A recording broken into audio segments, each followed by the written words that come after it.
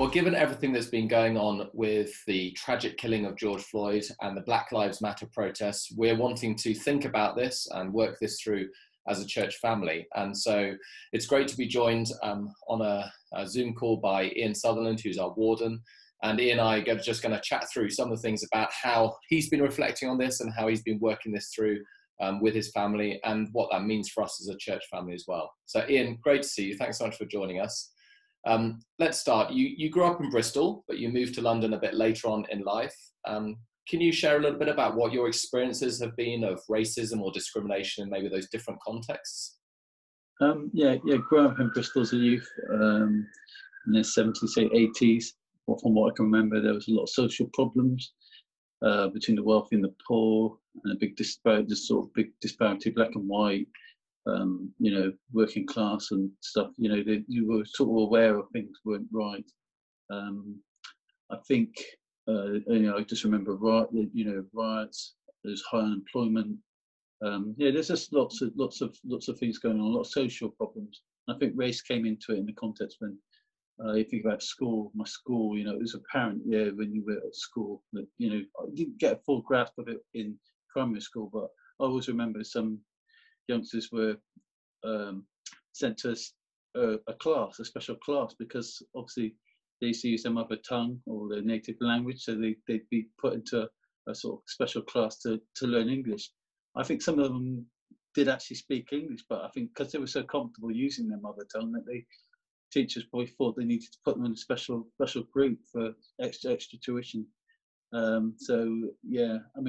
I think more vivid than when I got to secondary school, then problems you were aware, things used to happen in the sense of I can remember one incident at school. We were going to the toilet as you do, and there were people in the toilet, and someone was smoking in the toilet, and a teacher came in, and he came in full guns blazing, obviously smoke, someone smoking in the toilets, obviously thinking what's going, he just took the whole lot of us, all the black kids, and all the white kids just walked off, and he said, "You guys are going to the headmaster's office." And it was like, pleased with him, saying, "Look, we don't know anything, we have nothing to do with this. I didn't even smoke." And that was what was so. He just saw that we were a group of pupils and that we were black. And he thought we must be connected, and we ended up being suspended from school. It was ridiculous, and it sort of left a long-lasting imprint.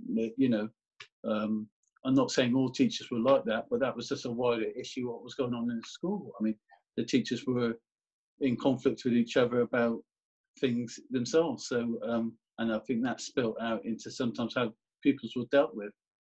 And I think later on, as a young man going out into the city on the weekends, police, we'd go out and be stopped by the police on numerous occasions. Stop and search as well was another thing which was around. You'd probably get stopped for all manner of things and basically quizzed about where you were going, and if you'd been involved in any sort of criminal activity. That sort of interrogation by the police as well was a thing we were used to when you were growing up. Not so much now.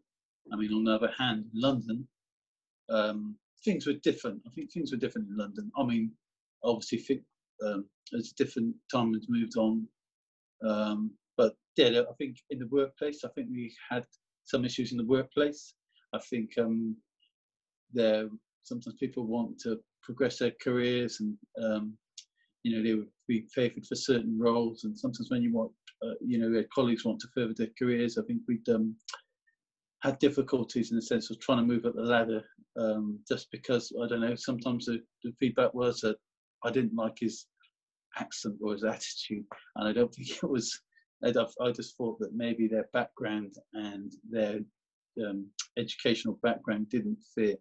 It seemed like some people who all gone to a certain type of university and just ticked the right boxes were ticked over than someone who probably was just competent to do the job. I think the more subtle, as well, sometimes when I'm in London as well, people used to asked me a lot of questions about where I'm from, what neighbourhood I'm from.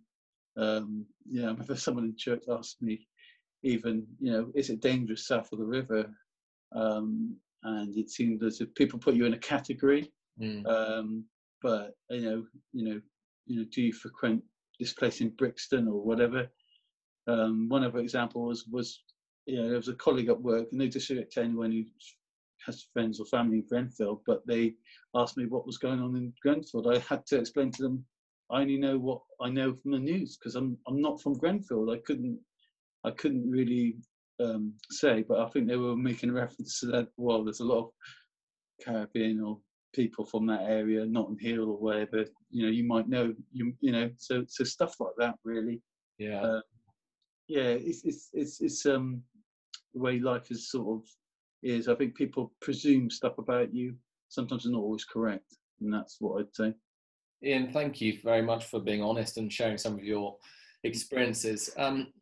Look, as you've been trying to work this through, I suppose, on the back of the Black Lives Matter protests, and I know you've been talking to your children about it and responding as a family, what are some of the ways you've been trying to kind of work that through? We just had there's a lot of conversations going on.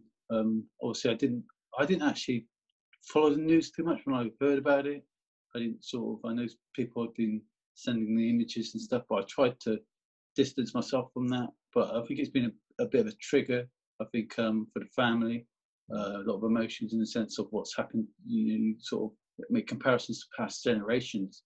My parents, grandparents, they sort of talk about the civil rights movement, Martin Luther King and Malcolm X and Marcus Garvey.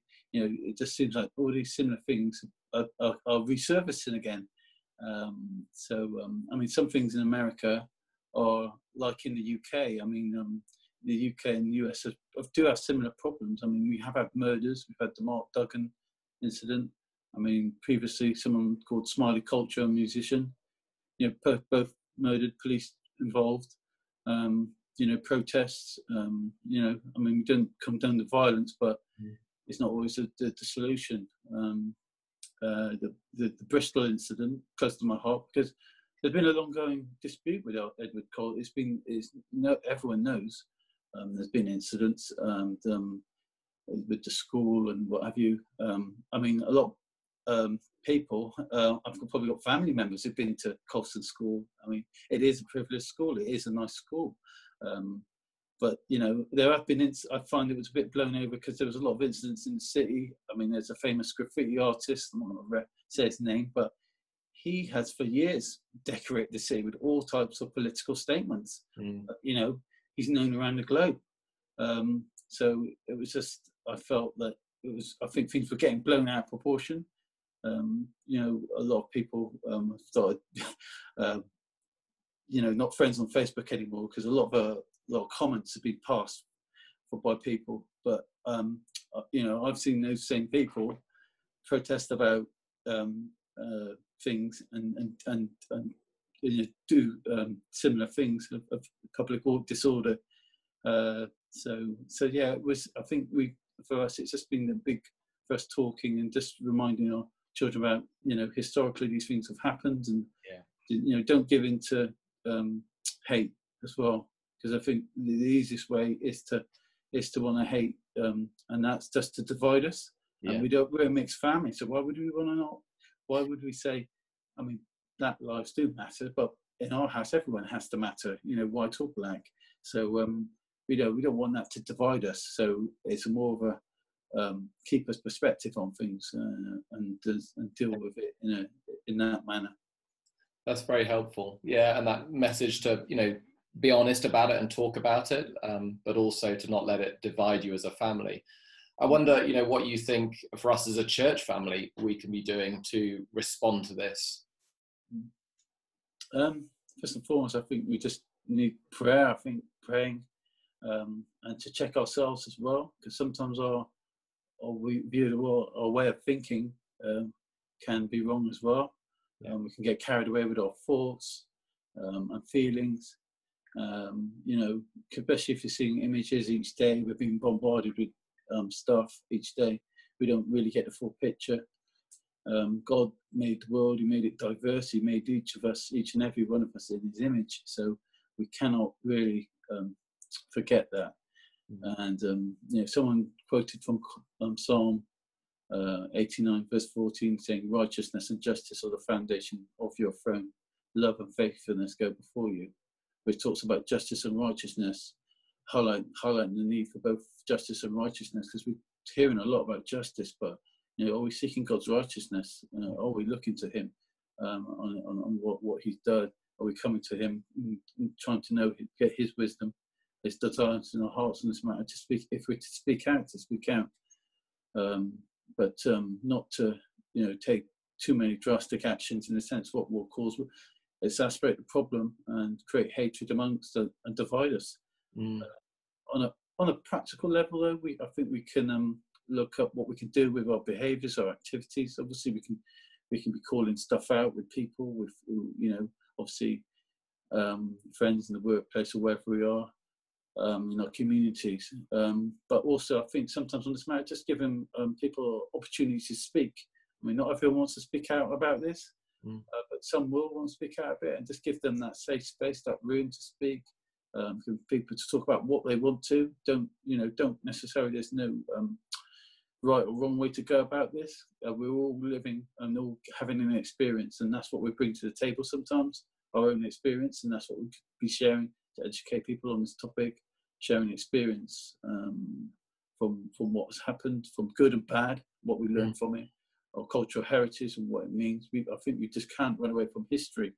If we don't, we're never going to learn from our experiences. If we can't, I mean, I know removing plaques and whatever, but that's part of history. I think we have to deal with it, and sometimes there can be a lot of good out of it, and bring us all together as one, basically.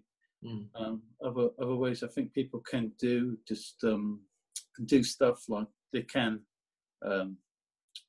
Maybe spend time with someone different than themselves, spend time from a different background, learn a bit more about someone you wouldn't normally. And there it may break down those barriers or those misconceptions or those fears you must have. Because sometimes I think a lot of these things, sometimes people have fears of what they don't understand. And sometimes when they get to understand things, that fear will dissipate. Because we all have the same needs, really. We all got a desire to be loved and respected and valued. God values us, so I think we should do the same. Ian, thank you very much, and thanks for giving up time and speaking about this in the midst of what I'm sure is a busy week, but also thanks for speaking honestly and so helpfully as well. And well, for the church family, I'd like to encourage people to look at the statement that we've got on the homepage about Black Lives Matter, and the church can and should do more. We also have a blog up all of last week looking at how we can self-reflect on this and think about this and be aware of some of the blind spots that we have. And another blog will go up on Monday as well, which will be looking to explore this and take on the conversation. So thanks, Ian, very much for your time. Let me lead us in a prayer before we go back to the service. Let's pray. Father, thank you for the diverse church family, that we do have different experiences, people from different backgrounds, ethnicities, Lord God, and we want to be those who in Christ, because we are united, do live out the wonderful unity that we have. And so, Lord God, please, would you use this cultural moment, Lord, to expose blind spots, to cause us to change where we need to? Might we be committed to the journey of being united and diverse, inspiring London with the good news of Jesus Christ. Grant us wisdom, grace for forgiveness where needed, quick to say sorry when we make mistakes, Lord, and lead us in this, that we might walk together as a church family. And we ask it for your name's sake. Amen. Amen.